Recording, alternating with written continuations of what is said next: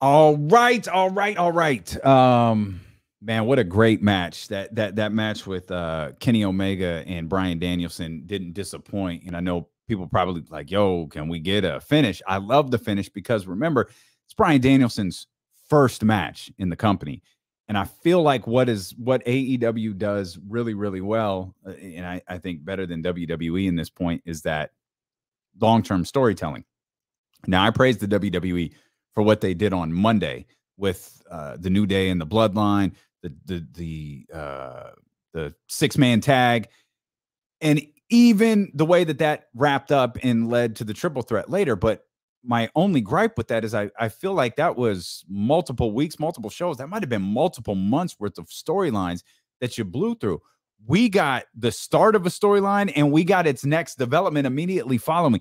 The match was tremendous. They did a great job. One, I thought it was, I like the idea of putting it on first because it made the women's title match at the end special.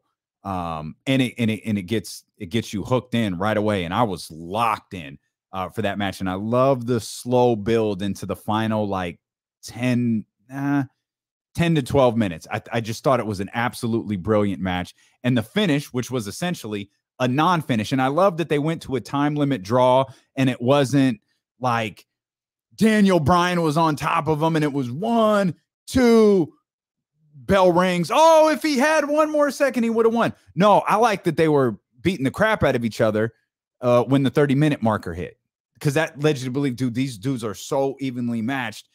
This match could go on forever.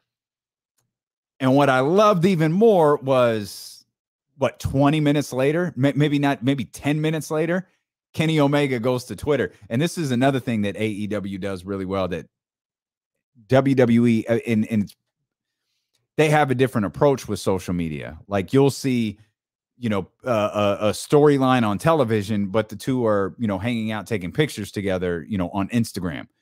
But with AEW, they got their crew, and the Young Bucks are brilliant at this, working storylines on social media. And Kenny Omega tweets, "There will be no rematch."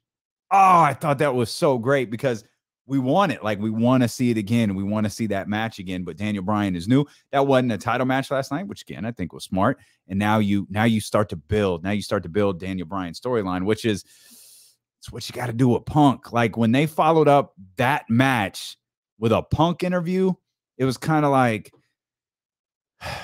I get you're building up Punk's first television match, which I'm excited for on Friday, but it's also, I'm tired of seeing Punk talk. Like I need Punk involved in a story, and I get there's so many different things happening.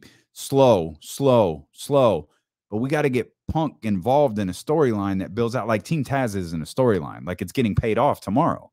Or maybe you run through a couple of the other guys. Maybe that's his initial storyline. Maybe I just need to be patient.